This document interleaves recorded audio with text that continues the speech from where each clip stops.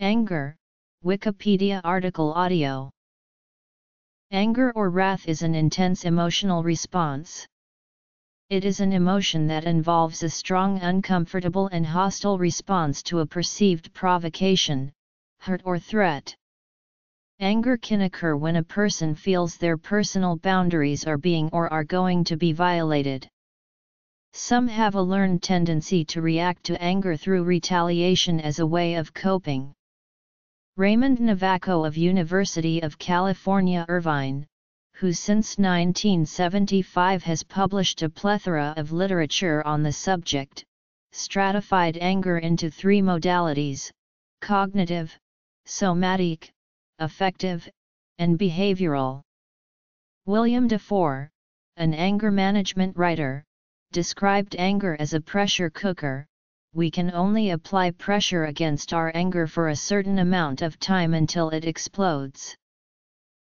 Anger is an emotional reaction that impacts the body. A person experiencing anger will also experience physical conditions, such as increased heart rate, elevated blood pressure, and increased levels of adrenaline and noradrenaline. Some view anger as an emotion which triggers part of the fight or flight brain response. Anger is used as a protective mechanism to cover up fear, hurt or sadness. Anger becomes the predominant feeling behaviorally, cognitively, and physiologically when a person makes the conscious choice to take action to immediately stop the threatening behavior of another outside force. The English term originally comes from the term anger of Old Norse language. Anger can have many physical and mental consequences. Psychology and sociology. Neuropsychological perspective. The external expression of anger can be found in facial expressions, body language, physiological responses, and at times public acts of aggression. Some animals, for example, make loud sounds, attempt to look physically larger, bare their teeth, and stare. The behaviors associated with anger are designed to warn aggressors to stop their threatening behavior. Rarely does a physical altercation occur without the prior expression of anger by at least one of the participants.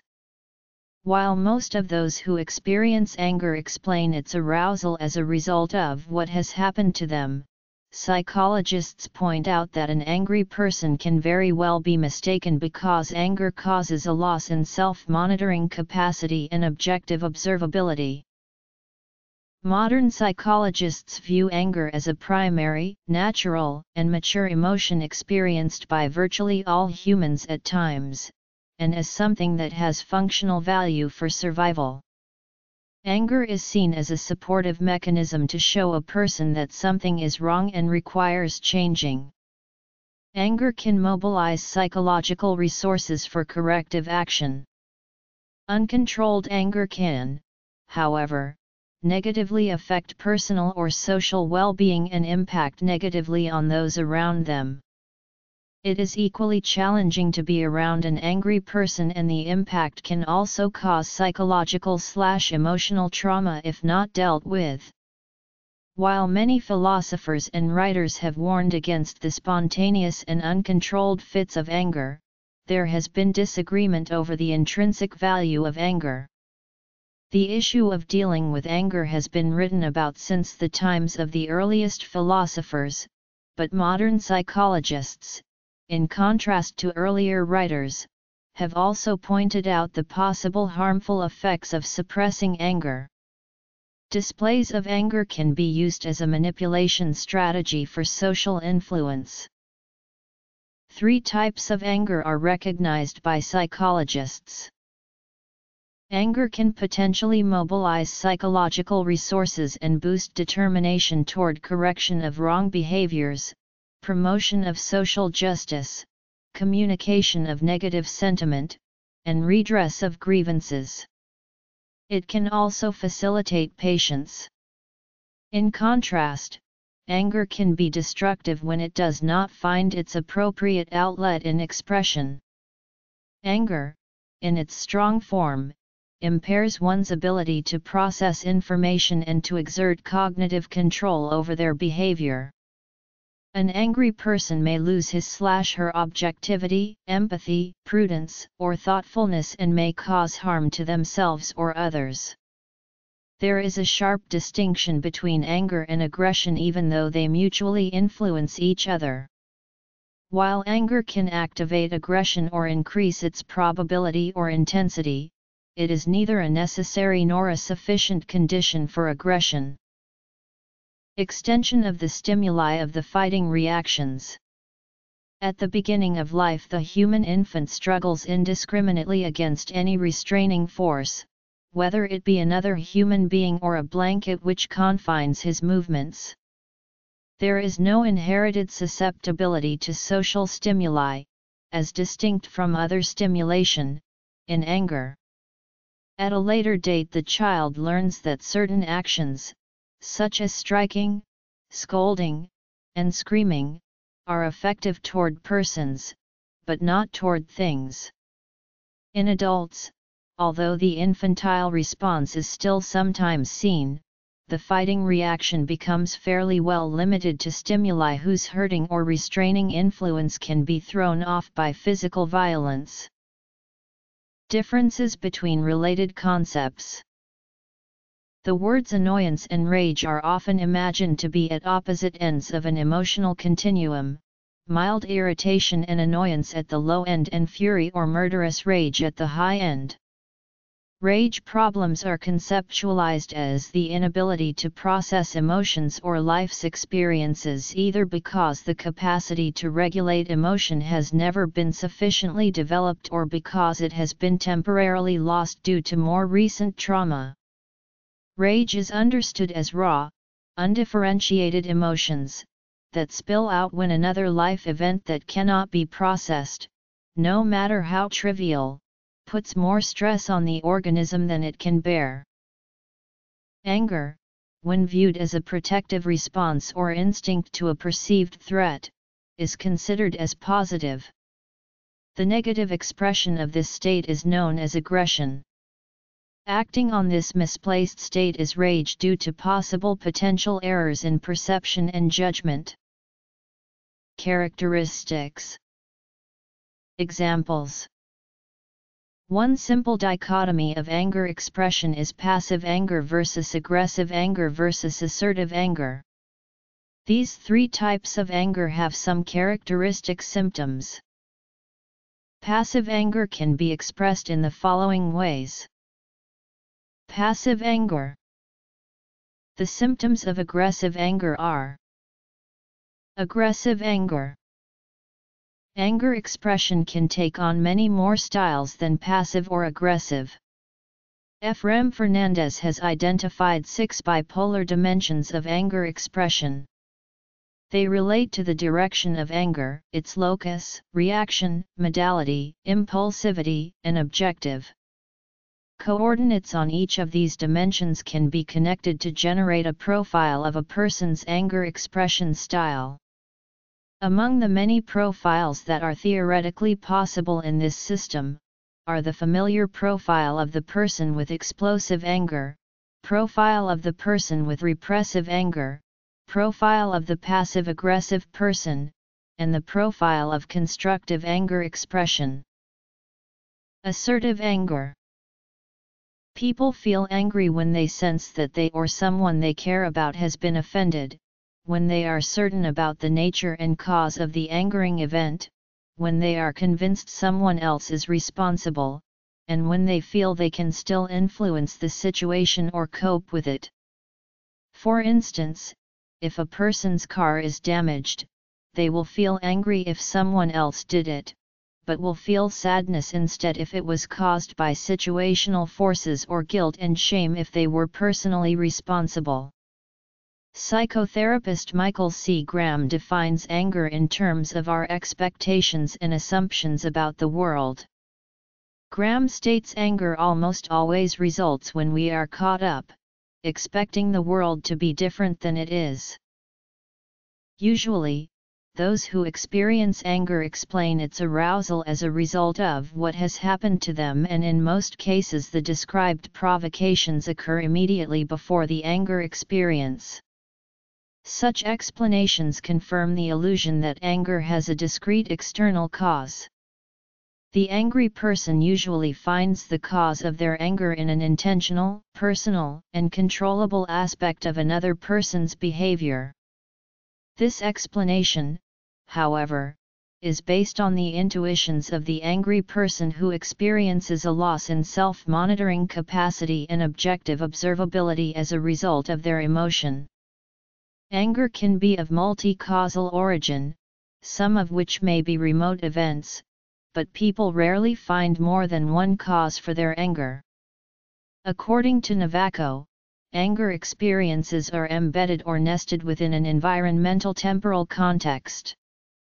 Disturbances that may not have involved anger at the outset leave residues that are not readily recognized but that operate as a lingering backdrop for focal provocations. According to Encyclopedia Britannica, an internal infection can cause pain, which in turn can activate anger. 6 dimensions of anger expression. Anger makes people think more optimistically. Dangers seem smaller, actions seem less risky, ventures seem more likely to succeed, and unfortunate events seem less likely. Angry people are more likely to make risky decisions, and make more optimistic risk assessments. In one study, test subjects primed to feel angry felt less likely to suffer heart disease, and more likely to receive a pay raise, compared to fearful people. This tendency can manifest in retrospective thinking as well. In a 2005 study, angry subjects said they thought the risks of terrorism in the year following 9/11 in retrospect were low, compared to what the fearful and neutral subjects thought. In intergroup relationships, anger makes people think in more negative and prejudiced terms about outsiders. Anger makes people less trusting, and slower to attribute good qualities to outsiders. When a group is in conflict with a rival group, it will feel more anger if it is the politically stronger group and less anger when it is the weaker. Unlike other negative emotions like sadness and fear, angry people are more likely to demonstrate correspondence bias, the tendency to blame a person's behavior more on his nature than on his circumstances. They tend to rely more on stereotypes, and pay less attention to details and more attention to the superficial. In this regard, anger is unlike other negative emotions such as sadness and fear, which promote analytical thinking. An angry person tends to anticipate other events that might cause them anger. They will tend to rate anger-causing events as more likely than sad events. Causes. A person who is angry tends to place more blame on another person for their misery. This can create a feedback, as this extra blame can make the angry person angrier still, so they in turn place yet more blame on the other person. Cognitive effects. When people are in a certain emotional state, they tend to pay more attention to, or remember, things that are charged with the same emotion, so it is with anger. For instance, if you are trying to persuade someone that a tax increase is necessary, if the person is currently feeling angry, you would do better to use an argument that elicits anger than, say, an argument that elicits sadness. Also, unlike other negative emotions, which focus attention on all negative events, anger only focuses attention on anger-causing events.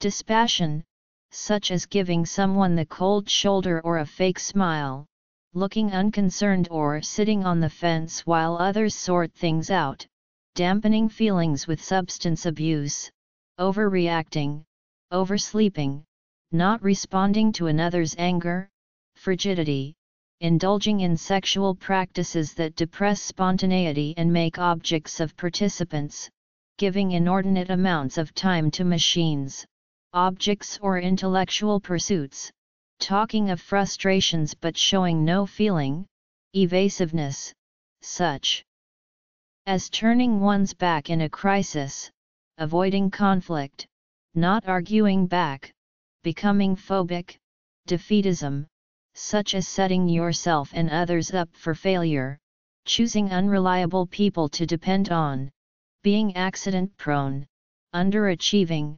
sexual impotence, expressing frustration at insignificant things but ignoring serious ones, obsessive behavior, such as needing to be inordinately clean and tidy, making a habit of constantly checking things, over-dieting or overeating, demanding that all jobs be done perfectly. Psychological manipulation, such as provoking people to aggression and then patronizing them, provoking aggression but staying on the sidelines, emotional blackmail, false tearfulness, feigning illness, sabotaging relationships, using sexual provocation, using a third party to convey negative feelings, withholding money or resources, secretive behavior, such as stockpiling resentments that are expressed behind people's backs, giving the silent treatment or under the breath mutterings, avoiding eye contact, putting people down, gossiping, anonymous complaints, poison pen letters, stealing, and conning, self-blame, such as apologizing too often, being overly critical, inviting criticism. Anger can make a person more desiring of an object to which his anger is tied. In a 2010 Dutch study, test subjects were primed to feel anger or fear by being shown an image of an angry or fearful face, and then were shown an image of a random object. When subjects were made to feel angry, they expressed more desire to possess that object than subjects who had been primed to feel fear. As with any emotion, the display of anger can be feigned or exaggerated. Studies by Hochschild and Sutton have shown that the show of anger is likely to be an effective manipulation strategy in order to change and design attitudes. Anger is a distinct strategy of social influence, and its use as a goal achievement mechanism proves to be a successful strategy. Bullying, such as threatening people directly, persecuting, insulting, pushing or shoving, using power to oppress, shouting, driving someone off the road, playing on people's weaknesses, destructiveness, such as destroying objects as in vandalism, harming animals, child abuse, destroying a relationship, reckless driving, substance abuse, grandiosity, such as showing off, expressing mistrust, not delegating, being a sore loser, wanting center stage all the time, not listening, talking over people's heads, expecting kiss and make-up sessions to solve problems, hurtfulness, such as violence, including sexual abuse and rape, verbal abuse, biased or vulgar jokes, breaking confidence, using foul language, ignoring people's feelings, willfully discriminating, blaming, punishing people for unwarranted deeds, labeling others, manic behavior, such as speaking too fast, walking too fast, driving too fast, reckless spending, selfishness, such as ignoring others' needs, not responding to requests for help, queue jumping. Threats, such as frightening people by saying how one could harm them, their property or their prospects, finger pointing, fist shaking, wearing clothes or symbols associated with violent behavior, tailgating, excessively blowing a car horn, slamming doors, unjust blaming, such as accusing other people for one's own mistakes, blaming people for your own feelings, making general accusations, unpredictability, such as explosive rages over minor frustrations, attacking indiscriminately, dispensing unjust punishment, inflicting harm on others for the sake of it, using alcohol and drugs, illogical arguments, vengeance, such as being over-punitive. This differs from retributive justice, as vengeance is personal, and possibly unlimited in scale. Larissa Tydens, known for her studies of anger, claimed that expression of feelings would cause a powerful influence not only on the perception of the expressor but also on their power position in the society. She studied the correlation between anger expression and social influence perception. Previous researchers, such as Keating, 1985, have found that people with angry face expression were perceived as powerful and as in a high social position. Similarly, Tydens et al. Have revealed that people who compared scenarios involving an angry and a sad character, attributed a higher social status to the angry character. Tydens examined in her study whether anger expression promotes status attribution. In other words, whether anger contributes to perceptions or legitimization of others' behaviors. Her findings clearly indicated that participants who were exposed to either an angry or a sad person were inclined to express support for the angry person rather than for a sad one. In addition, it was found that a reason for that decision originates from the fact that the person expressing anger was perceived as an ability owner, and was attributed a certain social status accordingly. Expressive strategies. Coping strategies. Cognitive behavioral affective therapy. Suppression. Showing anger during a negotiation may increase the ability of the anger expressor to succeed in negotiation. A study by Tydens et al. Indicated that the anger expressors were perceived as stubborn, dominant, and powerful. In addition, it was found that people were inclined to easily give up to those who were perceived by them as powerful and stubborn, rather than soft and submissive. Based on these findings, Sinisur and Tydens have found that people conceded more to the angry side rather than for the non-angry one. Moses was angry with God for mistreating his people. Lord, why have you mistreated this people? Naomi was angry with God after the death of her husband and 2 sons. The Almighty has dealt bitterly with me.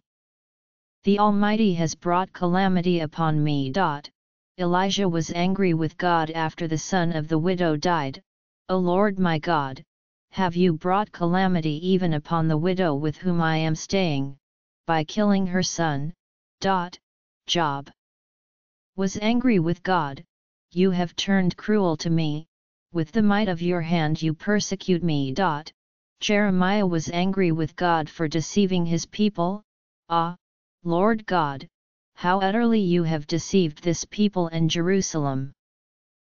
A question raised by Van Cleef et al. Based on these findings was whether expression of emotion influences others, since it is known that people use emotional information to conclude about others' limits and match their demands in negotiation accordingly.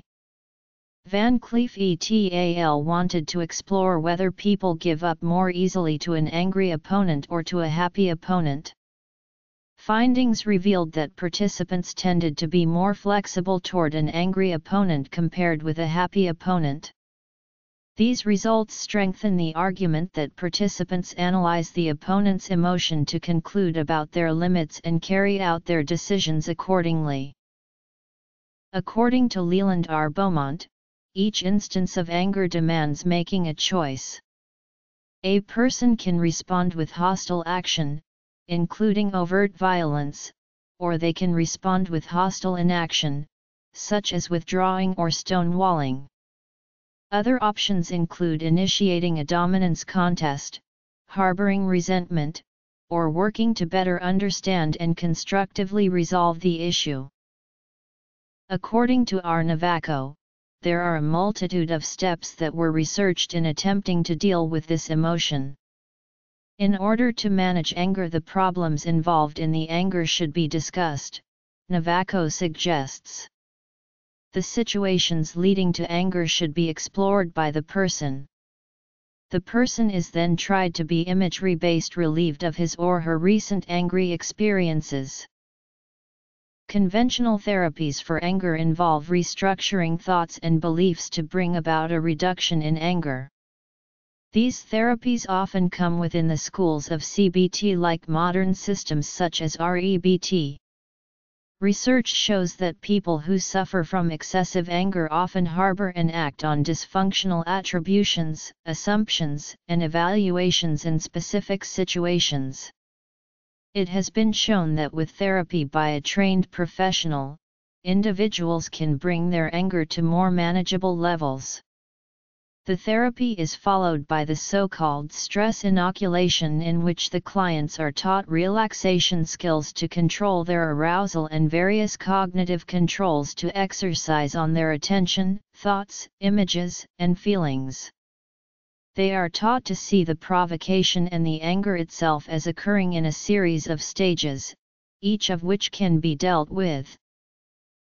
The skills deficit model states that poor social skills is what renders a person incapable of expressing anger in an appropriate manner. Social skills training has been found to be an effective method for reducing exaggerated anger by offering alternative coping skills to the angry individual. Research has found that persons who are prepared for aversive events find them less threatening, and excitatory reactions are significantly reduced. In a 1981 study, that used modeling, behavior rehearsal, and videotaped feedback to increase anger control skills, showed increases in anger control among aggressive youth in the study. Research conducted with youthful offenders using a social skills training program found significant reductions in anger, and increases in anger control. Research has also found that antisocial personalities are more likely to learn avoidance tasks when the consequences involved obtaining or losing tangible rewards. Learning among antisocial personalities also occurred better when they were involved with high-intensity stimulation. Social learning theory states that positive stimulation was not compatible with hostile or aggressive reactions. Anger research has also studied the effects of reducing anger among adults with antisocial personality disorder, with the social skills program approach that used a low fear and high arousal group setting. This research found that low fear messages were less provocative to the ASPD population, and high positive arousal stimulated their ability to concentrate, and subsequently learn new skills for anger reduction. A new integrative approach to anger treatment has been formulated by Efraim Fernandez, termed CBAT, for cognitive behavioral affective therapy. This treatment goes beyond conventional relaxation and reappraisal by adding cognitive and behavioral techniques and supplementing them with effective techniques to deal with the feeling of anger. The techniques are sequenced contingently in 3 phases of treatment: prevention, intervention, and postvention. In this way, people can be trained to deal with the onset of anger, its progression, and the residual features of anger. Dual thresholds model.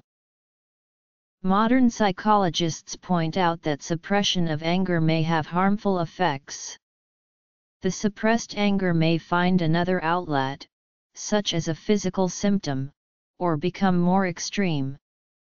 John W. Fierro cites Los Angeles riots of 1992 as an example of sudden, explosive release of suppressed anger. The anger was then displaced as violence against those who had nothing to do with the matter. Another example of widespread deflection of anger from its actual cause toward scapegoating, Fierro says, was the blaming of Jews for the economic ills of Germany by the Nazis. However, psychologists have also criticized the catharsis theory of aggression, which suggests that unleashing pent-up anger reduces aggression. Anger expression might have negative outcomes for individuals and organizations as well, such as decrease of productivity and increase of job stress. However, it could also have positive outcomes, such as increased work motivation, improved relationships, increased mutual understanding, etc. A dual thresholds model of anger in organizations by Geddes and Collister provides an explanation on the valence of anger expression outcomes. The model suggests that organizational norms establish emotion thresholds that may be crossed when employees feel anger. The first expression threshold is crossed when an organizational member conveys felt anger to individuals at work who are associated with or able to address the anger-provoking situation. The second impropriety threshold is crossed if or when organizational members go too far while expressing anger such that observers and other company personnel find their actions socially and/or culturally inappropriate.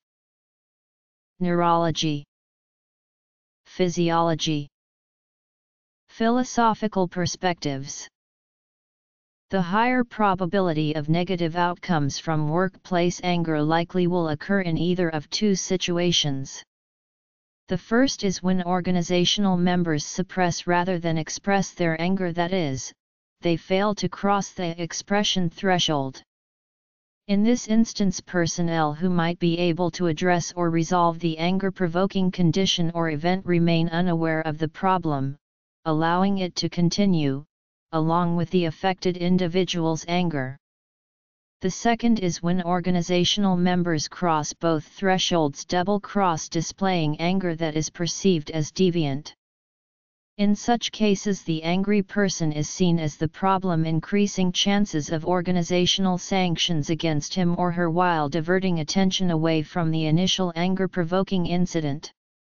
In contrast, a higher probability of positive outcomes from workplace anger expression likely will occur when one's expressed anger stays in the space between the expression and impropriety thresholds. Here, one expresses anger in a way fellow organizational members find acceptable, prompting exchanges and discussions that may help resolve concerns to the satisfaction of all parties involved. This space between the thresholds varies among different organizations and also can be changed in organization itself. When the change is directed to support anger displays, the space between the thresholds will be expanded, and when the change is directed to suppressing such displays, the space will be reduced. In neuroimaging studies of anger, the most consistently activated region of the brain was the lateral orbitofrontal cortex. This region is associated with approach motivation and positive affective processes. A good explanation on where anger and ego originate in the brain has also been investigated in this article. Neuroscience has shown that emotions are generated by multiple structures in the brain. The rapid, minimal, and evaluative processing of the emotional significance of the sensory data is done when the data passes through the amygdala in its travel from the sensory organs along certain neural pathways towards the limbic forebrain. Emotion caused by discrimination of stimulus features, thoughts, or memories, however, occurs when its information is relayed from the thalamus to the neocortex. Based on some statistical analysis, some scholars have suggested that the tendency for anger may be genetic. Distinguishing between genetic and environmental factors, however, requires further research and actual measurement of specific genes and environments. The external expression of anger can be found in physiological responses, facial expressions, body language, and at times in public acts of aggression. The rib cage tenses and breathing through the nose becomes faster, deeper, and irregular. Anger activates the hypothalamic pituitary adrenal axis. The catecholamine activation is more strongly norepinephrine than epinephrine. Heart rate and blood pressure increase. Blood flows to the hands. Perspiration increases. The face flushes. The nostrils flare. The jaw tenses. The brow muscles move inward and downward, fixing a hard stare on the target. The arms are raised and a squared-off stance is adopted. The body is mobilized for immediate action, often manifesting as a subjective sense of strength, self-assurance, and potency. This may encourage the impulse to strike out. Antiquity. Ancient Greek philosophers, describing and commenting on the uncontrolled anger, particularly towards slaves, in their society generally showed a hostile attitude towards anger. Galen and Seneca regarded anger as a kind of madness. They all rejected the spontaneous, uncontrolled fits of anger and agreed on both the possibility and value of controlling anger. There were, however, disagreements regarding the value of anger. For Seneca, anger was worthless even for war. Seneca believed that the disciplined Roman army was regularly able to beat the Germans, who were known for their fury. He argued that, in sporting contests, it is a mistake to become angry. Aristotle, on the other hand, ascribed some value to anger that has arisen from perceived injustice because it is useful for preventing injustice. Furthermore, the opposite of anger is a kind of insensibility, Aristotle stated. The difference in people's temperaments was generally viewed as a result of the different mix of qualities or humors people contained. Seneca held that red-haired and red-faced people are hot-tempered because of excessive hot and dry humors. Ancient philosophers rarely refer to women's anger at all, according to Simon Kemp and K.T. Strongman, perhaps because their works were not intended for women. Some of them that discuss it, such as Seneca, considered women to be more prone to anger than men. Seneca addresses the question of mastering anger in 3 parts: 1. How to avoid becoming angry in the first place, 2. How to cease being angry, and 3. How to deal with anger in others. Seneca suggests, to avoid becoming angry in the first place, that the many faults of anger should be repeatedly remembered. One should avoid being too busy or deal with anger-provoking people. Unnecessary hunger or thirst should be avoided and soothing music be listened to. To cease being angry, Seneca suggests one to check speech and impulses and be aware of particular sources of personal irritation. In dealing with other people, one should not be too inquisitive. It is not always soothing to hear and see everything. When someone appears to slight you, you should be at first reluctant to believe this, and should wait to hear the full story. You should also put yourself in the place of the other person, trying to understand his motives and any extenuating factors, such as age or illness. Seneca further advises daily self-inquisition about one's bad habit. To deal with anger in others, Seneca suggests that the best reaction is to simply keep calm. A certain kind of deception, Seneca says, is necessary in dealing with angry people. Galen repeats Seneca's points but adds a new one: finding a guide and teacher can help the person in controlling their passions. Galen also gives some hints for finding a good teacher. Both Seneca and Galen agree that the process of controlling anger should start in childhood on grounds of malleability. Seneca warns that this education should not blunt the spirit of the children, nor should they be humiliated or treated severely. At the same time, they should not be pampered. Children, Seneca says, should learn not to beat their playmates and not to become angry with them. Seneca also advises that children's requests should not be granted when they are angry. During the period of the Roman Empire and the Middle Ages, philosophers elaborated on the existing conception of anger, many of whom did not make major contributions to the concept. For example, many medieval philosophers such as Ibn Sina, Roger Bacon, and Thomas Aquinas agreed with ancient philosophers that animals cannot become angry. On the other hand, Al-Ghazali, who often disagreed with Aristotle and Ibn Sina on many issues, argued that animals do possess anger as one of the three powers in their qalb, the other two being appetite and impulse. He also argued that animal will is conditioned by anger and appetite in contrast to human will, which is conditioned by the intellect. A common medieval belief was that those prone to anger had an excess of yellow bile or choler. This belief was related to Seneca's belief that red-haired and red-faced people are hot-tempered because of excessive hot and dry humors. Wrath was sinful because of the social problems it caused, sometimes even homicide. It served to ignore those who are present, contradicts those who are absent, produces insults, and responds harshly to insults that are received. Aristotle felt that anger or wrath was a natural outburst of self-defense in situations where people felt they had been wronged.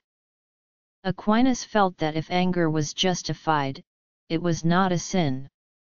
For example, he that is angry without cause, shall be in danger, but he that is angry with cause, shall not be in danger, for without anger, teaching will be useless, judgments unstable, crimes unchecked.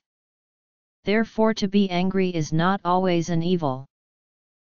The concept of wrath contributed to a definition of gender and power.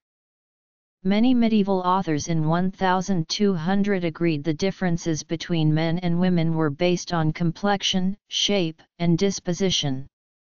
Complexion involved the balance of the four fundamental qualities of heat, coldness, moistness, and dryness. When various combinations of these qualities are made, they define groups of certain people as well as individuals. Hippocrates, Aristotle, and Galen all agreed on that, in terms of biology and sexual differentiation, heat was the most important of the qualities because it determined shape and disposition. Disposition included a balance of the previous four qualities, the four elements and the four humors. For example, the element of fire shared the qualities of heat and dryness. Fire dominated in yellow bile or choler, meaning a choleric person was more or hot and dry than others. Hot and dry individuals were active, dominant, and aggressive. The opposite was true with the element of water. Water is cold and moist, related closely to phlegm. People with more phlegmatic personalities were passive and submissive. While these trait clusters varied from individual to individual, most authors in the Middle Ages assumed certain clusters of traits characterized men more than women and vice versa. Scholars posted that females were seen by authors in the Middle Ages to be more phlegmatic than males, meaning females were more sedentary and passive than males. Women's passive nature appeared natural due to their lack of power when compared to men. Aristotle identified traits he believed women shared: female, feminine, passive, focused on matter, inactive, and inferior. Thus medieval women were supposed to act submissively toward men and relinquish control to their husbands. However, Hildegard of Bingen believed women were fully capable of anger. While most women were phlegmatic, individual women under certain circumstances could also be choleric.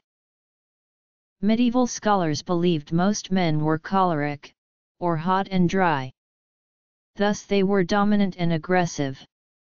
Aristotle also identified characteristics of men: male, masculine, active, focused on form, potent, outstanding, and superior.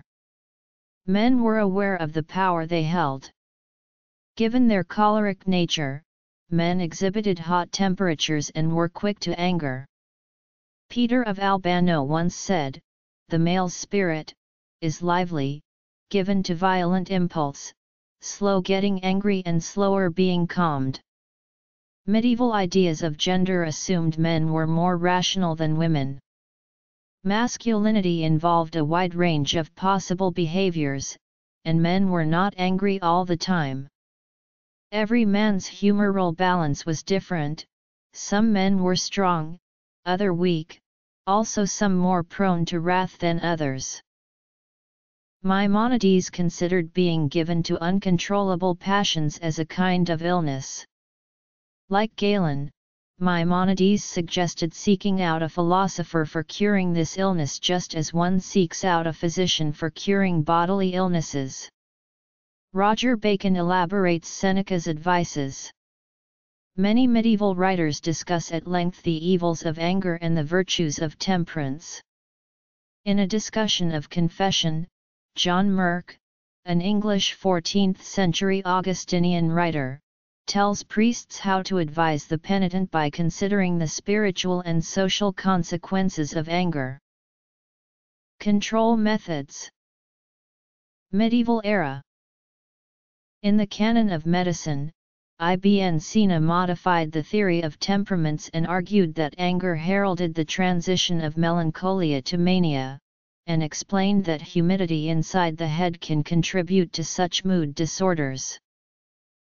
On the other hand, Ahmed ibn Sahl al-Baqi classified anger as a type of neurosis, while al-Ghazali argued that anger takes form in rage, indignation, and revenge, and that the powers of the soul become balanced if it keeps anger under control.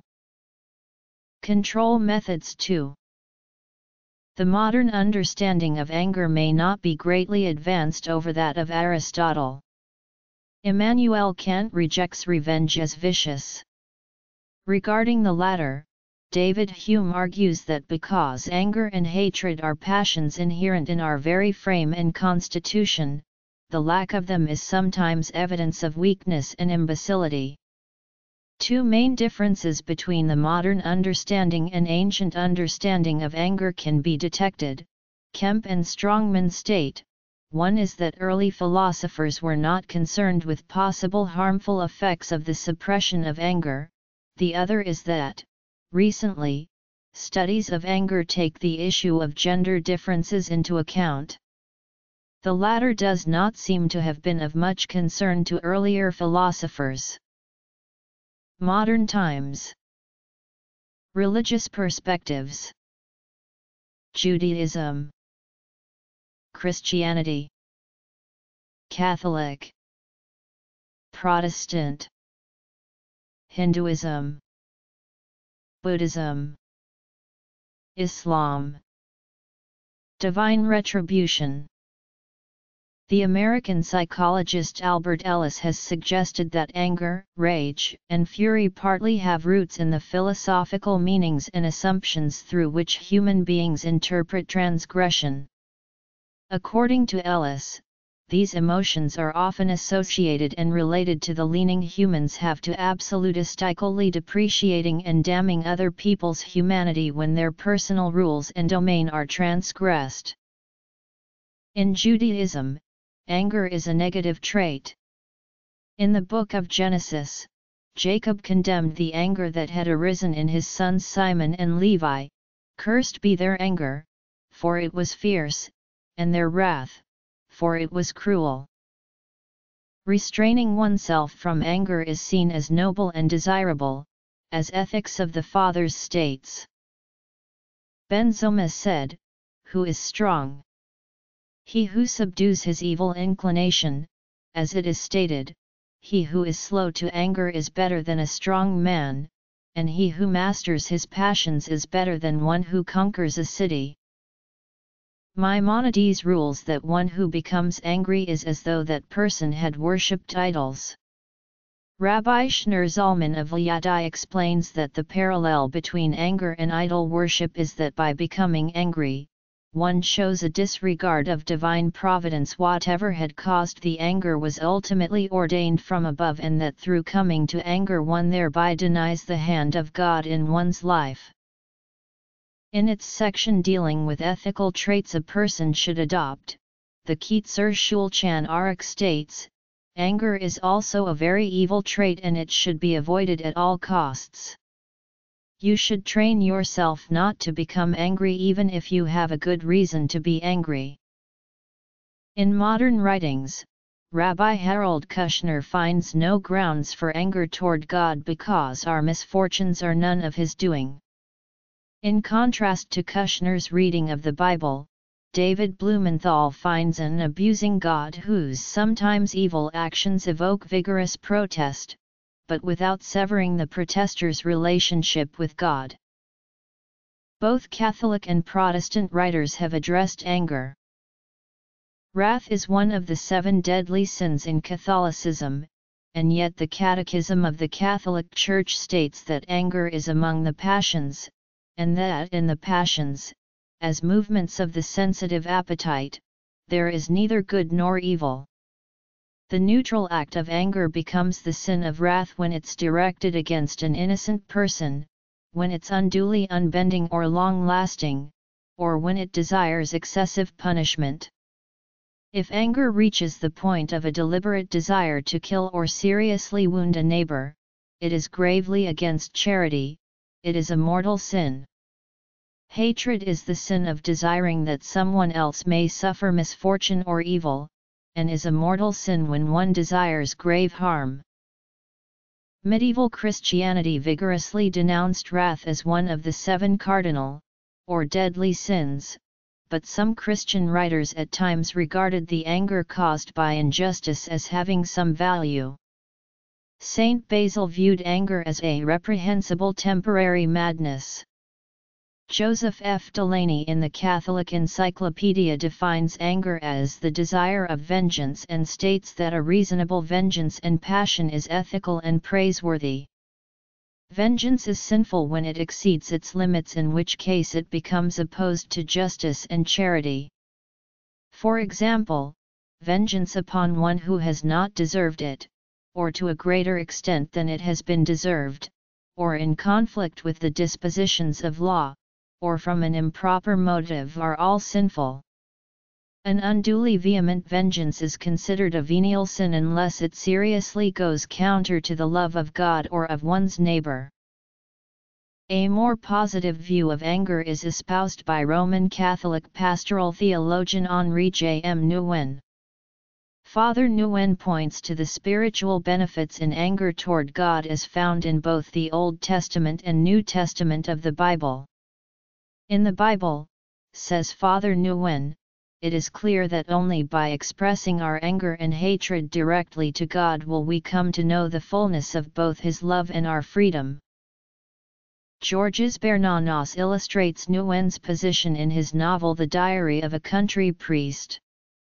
The Countess gave birth to the son she had long wanted, but the child died. She was fiercely angry. When the priest called, the Countess vented her anger toward her daughter and husband, then at the priest, who responded gently, "Open your heart to." The Countess rejoined, "I've ceased to bother about God. When you've forced me to admit that I hate Him, will you be any better off?" The priest continued, "You no longer hate Him. Hate is indifference and contempt. Now at last you're face to face with Him. Shake your fist at Him, spit in His face, scourge Him." The Countess did what the priest counseled. By confessing her hate, she was enabled to say, "All's well." Everyone experiences anger, Andrew D. Lester observes, and furthermore anger can serve as a spiritual friend, a spiritual guide, and a spiritual ally. Denying and suppressing anger is contrary to St. Paul's admonition in his epistle to the Ephesians 4:26. When anger toward God is denied and suppressed, it interferes with an individual's relation with God. However, expressing one's anger toward God can deepen the relationship. C. Fitzsimmons Allison holds that we worship God by expressing our honest anger at Him. Biblical scholar Leonard Pine concludes from his studies in the book of Habakkuk that far from being a sin, proper remonstration with God is the activity of a healthy faith relationship with Him. Other biblical examples of anger toward God include the following.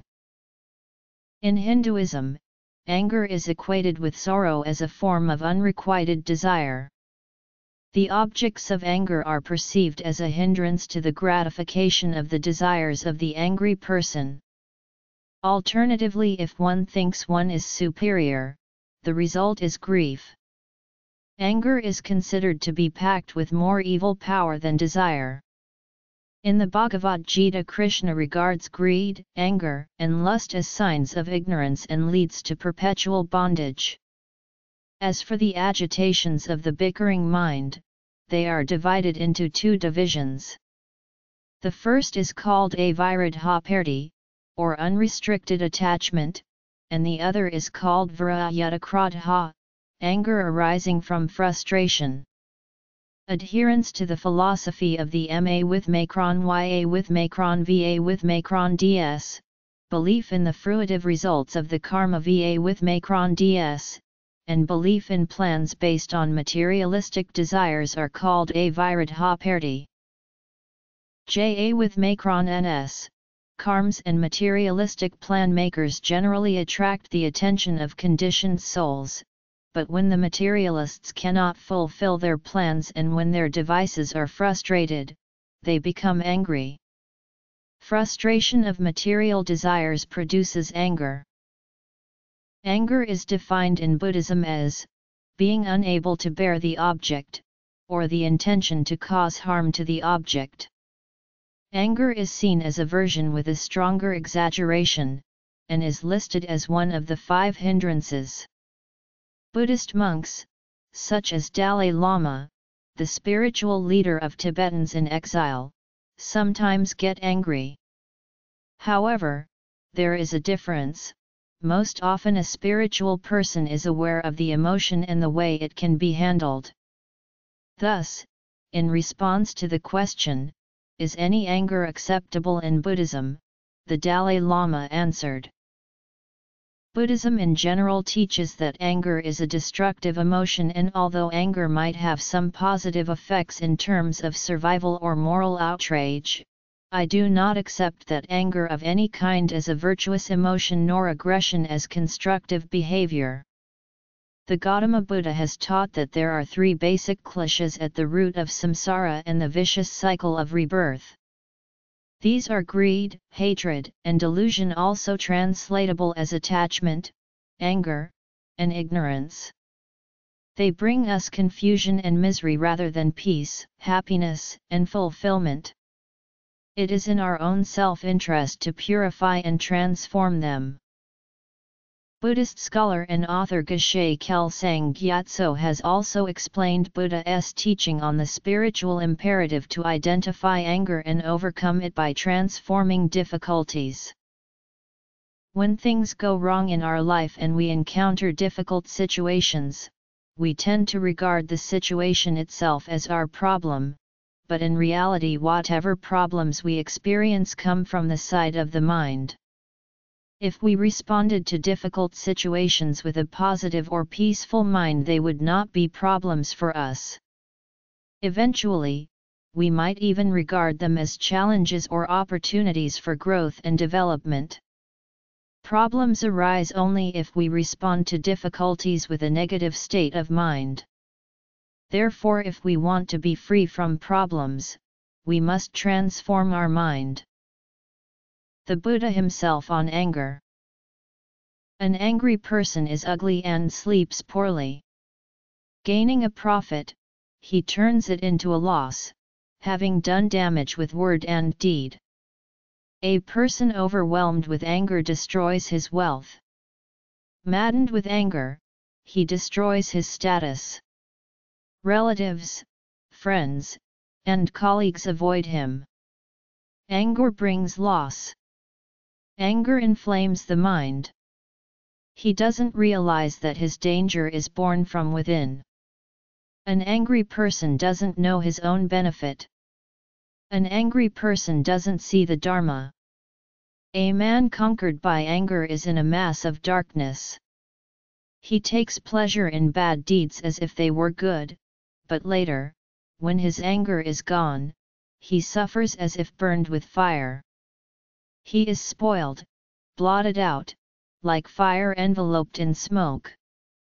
When anger spreads, when a man becomes angry, he has no shame, no fear of evil, is not respectful in speech. For a person overcome with anger, nothing gives light.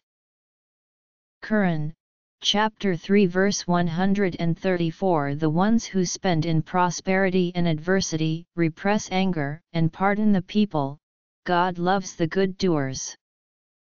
Anger in Islam is considered to be instigated by Satan. Factors stated to lead to anger include selfishness, arrogance, and excessive ambition. Islamic teachings also state that anger hinders the faith of a person. The Quran attributes anger to prophets and believers as well as Muhammad's enemies. It mentions the anger of Moses against his people for worshipping a golden calf and at the moment when Moses strikes an Egyptian for fighting against an Israelite. The anger of Jonah is also mentioned in the Quran, which led to his departure from the people of Nineveh and his eventual realization of his error and his repentance. The removal of anger from the hearts of believers by God after the fighting against Muhammad's enemies is over. In general, suppression of anger is deemed a praiseworthy quality in the Hadiths. Ibn Abdil Bar, the Andalusian Maliki jurist, explains that controlling anger is the doorway for restraining other blameworthy traits, ego and envy, since these two are less powerful than anger. The Hadiths state various ways to diminish, prevent, and control anger. One of these methods is to perform a ritual ablution. A different narration states that the angry person should lie down, and other narrations instructs the angry person to invoke God and seek refuge from the devil, by reciting I take refuge with Allah/God from the accursed devil. It has also been stated by the Imam Ali, the commander of the faithful and the son-in-law of Prophet Muhammad, that a moment of patience in a moment of anger saves 1,000 moments of regret. As well as anger begins with madness, and ends in regret. In many religions, anger is frequently attributed to God or gods. Primitive people held that gods were subject to anger and revenge in anthropomorphic fashion. The Hebrew Bible says that opposition to gods will result in God's anger. Reform Rabbi Kaufman Kohler explains, God is not an intellectual abstraction, nor is he conceived as a being indifferent to the doings of man, and his pure and lofty nature resents most energetically anything wrong and impure in the moral world. O Lord, my God, mine Holy One! Thou art of eyes too pure to behold evil, and canst not look on iniquity. Christians believe in God's anger at the sight of evil.